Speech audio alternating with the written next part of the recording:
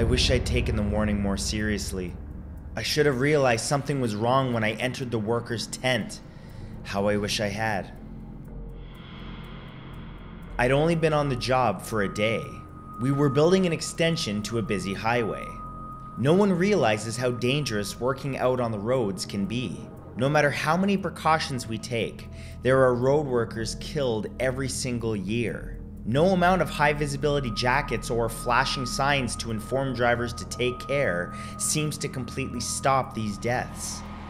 It's just the sad reality of the job, and it's compounded by the need to work primarily in the dark so that there are fewer disruptions to vehicles during the day. But it also means that drivers sometimes don't see us before it's too late.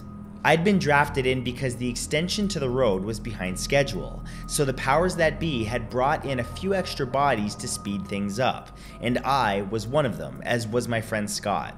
I was glad to have him with me as he was good fun and always made the hours go by that much quicker. Working through the night for weeks at a time isn't the most enjoyable way to earn a living, but when you have good people around you, it can at least be bearable.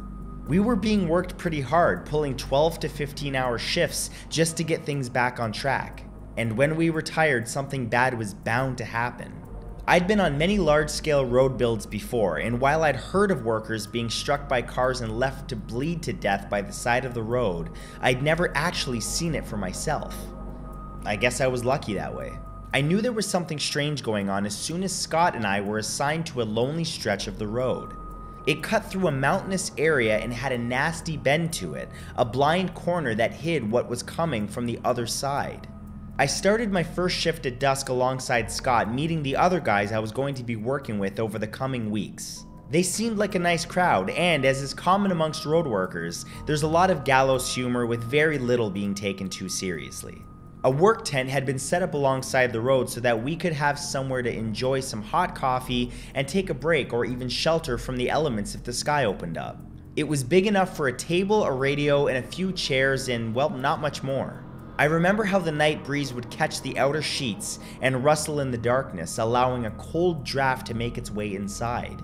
There were 5 of us in the team, including myself and my friend Scott, but during our first break at around midnight, I noticed that there were 6 cups of coffee sitting around at the small fold-out table. This was one more than was needed. We were playing a few rounds of cards with the radio on, and I started to feel that I was already becoming part of the team, when I just casually mentioned the 6th cup. "Who's the 6th man on the team?" I asked, not realizing the seriousness of the question at the time. The men looked at each other hesitantly. It was as if I'd asked a personal question and they were offended that I brought it up. They started to rustle nervously in their chairs. Finally, our supervisor, a man named Brody, simply said, "That's Joe's cup."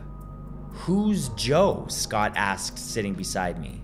At first they seemed reluctant to tell us. Scott and I wondered when this Joe was going to join us, as neither of us had seen him working on that section of road that night. When no one gave us an answer, we asked again. In a hushed tone, Brody reluctantly told us who Joe was. As it turns out, he was a previous worker on that team. He'd been struck by a car at night while working on a different road a year before, and unfortunately, he died from his injuries. I thought the cup was then there to somehow honor their dead friend, which seemed like a touching sentiment. But it soon became clear from the look on the other men's faces that it wasn't affection that kept the cup sitting at the table whenever they were working together. No, instead, it was fear that kept it there. As the nights wore on, each time we took a break and sat at that table, there it would be, Joe's cup for all to see, filled with coffee. And it didn't really bother me. By all accounts, the other men had worked together for years, and if they had their own reasons for keeping Joe's cup filled, that was up to them. But what did bother me was their reactions whenever Scott and I brought it up. All we'd get were a few nervous glances and then told to keep out of their business. Quickly, we were made to feel quite unwelcome because of our curiosity.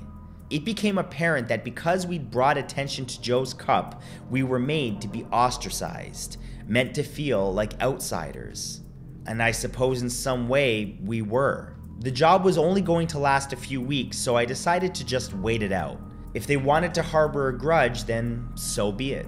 But Scott, he just couldn't do that. It wasn't his style. He found our treatment unfair, and it was that type of thing that he always railed against. One night, around 2 a.m., we all sat around the table in the small work tent by the side of that almost silent stretch of road. Scott and I were talking, but no matter how much we tried to have a conversation with the other men, we were greeted by stony faces and one-word answers. That was when Scott did it.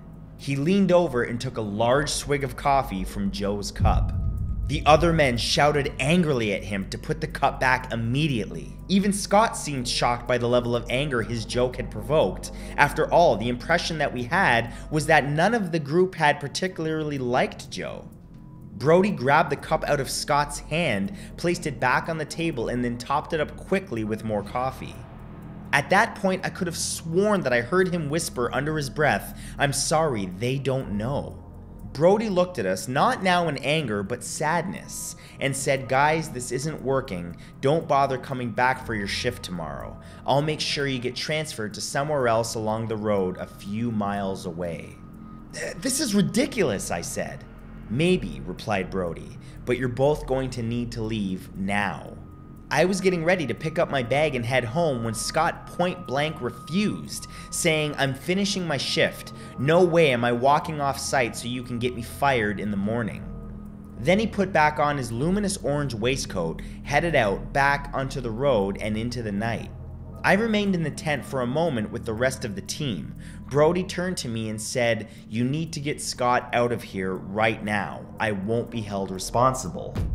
The other men then refused to work if Scott and I didn't go home, and it seemed childish, but I lost the desire to argue at that point. "Fine," I said, and walked outside to find Scott. By then, he was up at the blind turn where we had been working previously, and so I shouted to him, and as I did, a truck screeched around the corner. It struck Scott head on, and I watched in utter horror as his body was crushed and broken under the wheels. I ran as fast as I could to help him, but I knew he was already dead. Scott's death was listed as a standard road accident, the type that's not unheard of among road workers. But I had seen what had happened, and I knew there was little doubt that it was normal. A month later, Brody agreed to meet me for a drink to discuss what had happened. He was not surprised that my questions focused on Joe rather than my dead friend. Away from his team, Brody seemed more open to talking about it. He told me that Joe had always been a nasty piece of work. No one on their team liked him. He was cruel, spiteful, and took great delight in mocking those around him.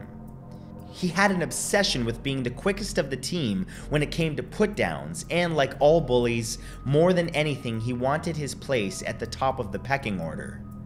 One night, Brody's team were working on a country road. Joe was a distance away from the others, putting out cones to close off part of the road that was in bad need of repairs. But as he did so, he stumbled on uneven ground, falling flat on his face. The other men laughed at him from down the road, and why not? Joe was always mean to everyone else, and it seemed only fitting that he should get a taste of his own medicine. He shouted something, but no one heard what he said. The team was laughing too loudly at him. Brody said he'd never forget the look in Joe's eyes as he stared up from the ground towards his colleagues who were in hysterics. There was venom there, utter hate. He just couldn't handle being the butt of a joke for once. He clenched his fists as if wanting to start a fight, but for some reason, he didn't move. The laughter continued until a couple of drunk locals came swerving down the road in their car, careening straight into Joe and crushing him to death. As it turned out, Joe had twisted his ankle when he'd fallen, and had most probably heard a car nearby and had shouted for help. Brody admitted then that though he did not blame anyone for it, he felt that in some way they'd left Joe to die. He also felt that whatever was left of him held them responsible. Ever since then, each member of the team had felt it, a horrible presence while they worked. Brody called it the evil eye, but he recognized the feeling. It was the same that he had felt when Joe had looked at him just before he was killed. "But why the cup?" I asked. "Because," said Brody fearfully, "anyone who's taken Joe's place on our team has come to some sort of harm. It's only through giving Joe his place at the table that things seem to calm down. We still fear him, but at least no one gets hurt until Scott. I think Joe prefers it that way, to watch us all squirm with fear and admit that we're scared of him. I wouldn't have believed the whole thing if I hadn't seen it for myself. I'd have explained Scott's death as a tragic accident and left it at that, but I know that's not true. I saw what happened that night. Scott didn't fall onto the wrong side of the road. He was pushed. He was pushed by a dim figure of a man dressed in orange worker overalls who looked on with a grin on his face as my friend was crushed to death before fading away into nothing. I do wonder all of this time if Brody and his men still work on those roads. Most of all, I wonder if Joe's cup is still placed at the table during each break, and if anyone has ever dared to drink from it. I know I certainly wouldn't. Be sure to tune in every Monday, Wednesday, and Saturday at 3 p.m. Eastern Standard Time for brand new content from me. And remember to follow me on Discord and Twitch, as well as my team who make these videos possible. You'll find all of their respective links in the description below this video. Thanks for watching.